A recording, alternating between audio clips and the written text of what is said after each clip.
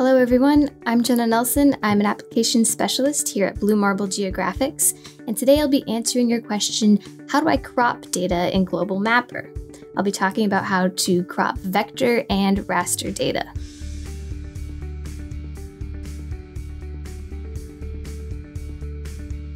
All right, so the first thing we need to do is define the bounds of our crop area. So we could do this with an existing layer in the workspace. We could do it with an existing polygon. We can select any of these polygons, or we can create a new area feature. So I'll do that really quickly in case you need a refresher on creating area features. So we start with enabling the digitizer, and then we can use any of these drawing methods here.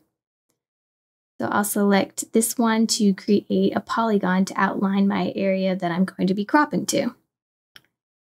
So again, I click along feature. This is just one way we can crop. Now I will right click to close the feature, and I'm going to put it in its own feature layer just to make it really clear. So this is my cropping polygon. All right. So once I've saved this feature, I can select it again with the digitizer. And I will click this to turn on my vector features that I'm going to be cropping. All right. So I select the polygon, and then I look for the cropping button on the digitizer toolbar. So up here, there is a little icon that represents cropping, and the button is called Crop to Selected Areas. We've already selected the area, so now we can click the button. This will bring up some options. We see that we can choose whether or not we want to crop just areas, lines, or points. I'm going to leave them all on because I have all of those types of features, and I'm going to crop all of them. Now we have another couple options here. One of them is to mark cropped features deleted. So when I do this, it's going to delete from the layer all of the features that are outside of the bounds of my cropping polygon. So I click OK, and all those features have been deleted. Another option is that I could actually, instead of deleting the features, create a new layer with just the points that I want to retain. So let's do another option with this point cloud.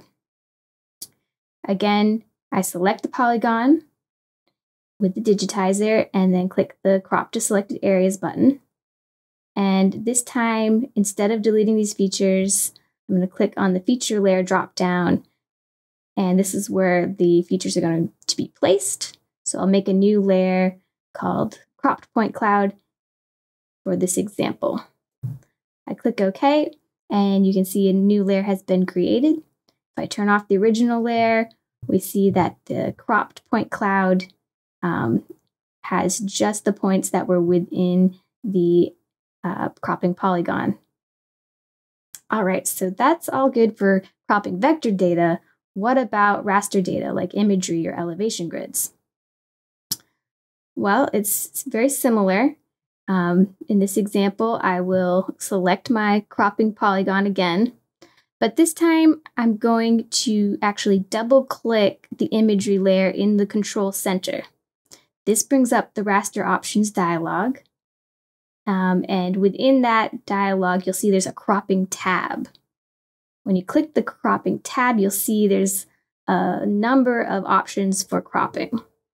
So we could actually crop to an existing layer's bounds. But in my case, I have this polygon that I want to crop to, and the layer bounds would be a rectangular feature. So I'm going to decide to crop to the currently selected polygon.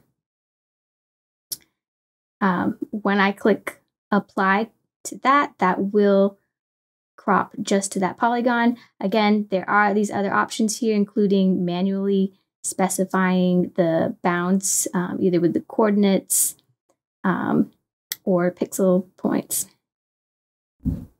So when I click apply, you'll see that we crop to the polygon.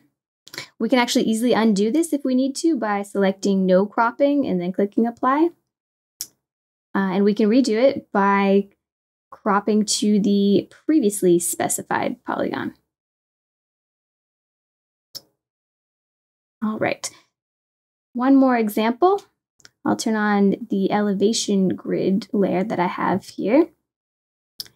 And if I double click the elevation grid, you'll see the options here also include a cropping tab. So if I click that cropping tab, I can find most of those same options that I had with the imagery. Again, I could crop to the currently selected polygon.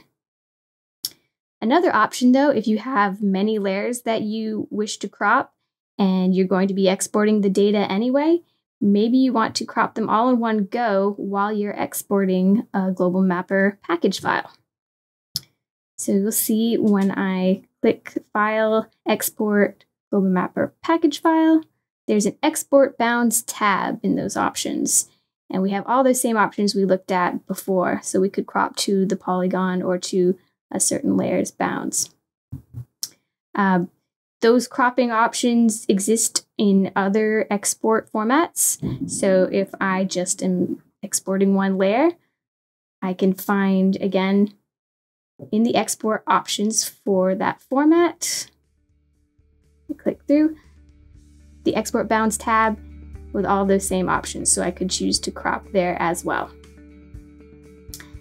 So as you can see, cropping in Global Mapper is pretty straightforward. But if you have any questions, you can always write to us at geohelp@bluemarblegeo.com.